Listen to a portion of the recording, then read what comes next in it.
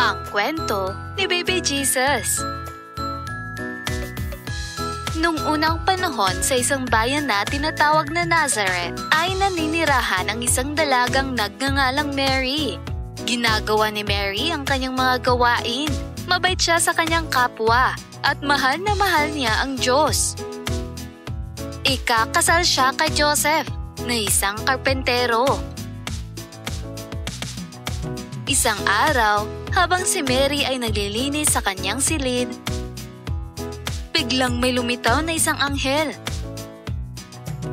Bago pa man makapagsalita si Mary, sinabi ng anghel kay Mary na siya ay pagpapalain ng Diyos at ang Diyos ay lagi siyang kasama. Nagulat si Mary. Sinikap niyang huwag matakot, ngunit hindi pa siya nakakita ng isang anghel noon. Kung tutuusin, si Mary ay isang regular na babae tulad mo at ako. Bakit siya bibisitahin ng anghel? Ano kaya ang pakay ng anghel? Mabilis na pinagtibay loob ng anghel si Mary. Huwag kang matakot. Sinabi ng anghel, Ang Diyos ay masaya sa iyo at nais kang pagpalain. Magkakaroon ka ng sanggol na lalaki at dapat mong pangalanan siyang Jesus. Nalito si Mary. Hindi pa sila naikasal ni Joseph. Kaya paano kaya siya magkakaroon ng isang sanggol? Naisip na anghel na maaari itong makabahala kay Mary. Kaya sinabi niya na, Gagawa ako ng isang himala para sa iyo at dahil dito, ang iyong sanggol ay tatawaging anak ng Diyos. Hindi makapaniwala si Mary sa kanyang narinig. Hindi niya alam kung ano ang sasabihin. Napagtanto niya na siya ay nanginginig at siya'y napaluhod. Nang makaya niya makapagsalita, sinabi niya na, Naniniwala ako sa Diyos at inaasahan ko na ang lahat ng iyong sinabi ay mangyayari.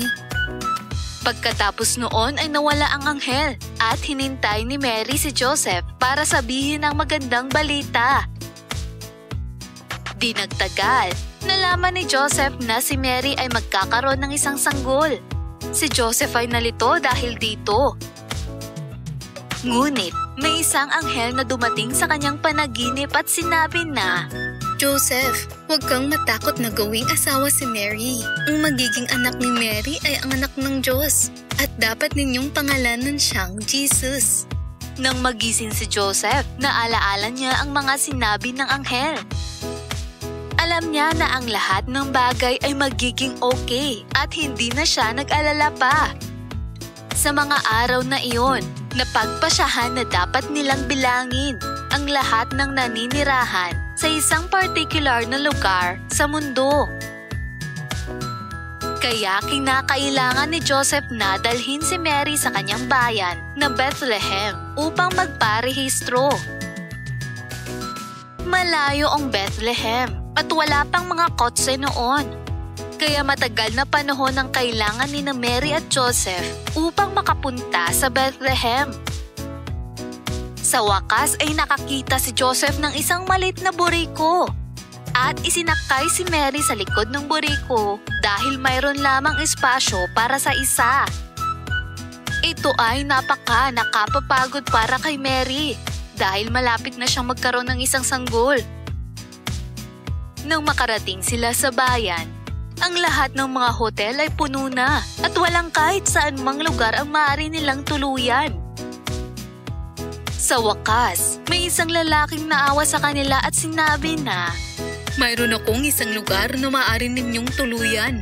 Ito ay hindi isang hotel, ngunit mainit-init doon at magiging ligtas kayo doon sa gabing ito. Pagdating ni Mary at Joseph sa lugar, nakita nila na ito ay isang maliit na kamalig kung saan naninirahan ng mga hayop.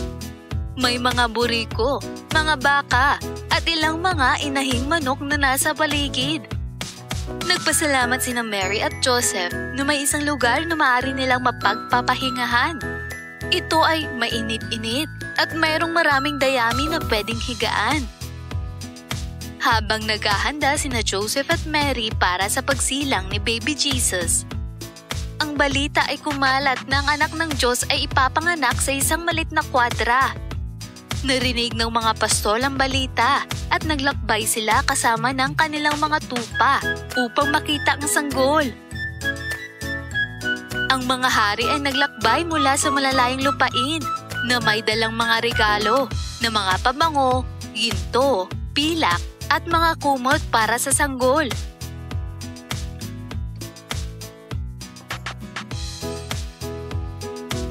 Nang gabing iyon, isang kapanapanabik at kamanghamanghang bagay ang nangyari.